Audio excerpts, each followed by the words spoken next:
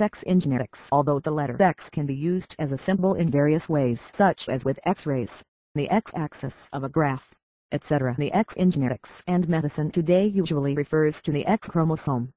The X is the sex chromosome that is found twice in chromosomally normal females and singly along with a Y chromosome in chromosomally normal males.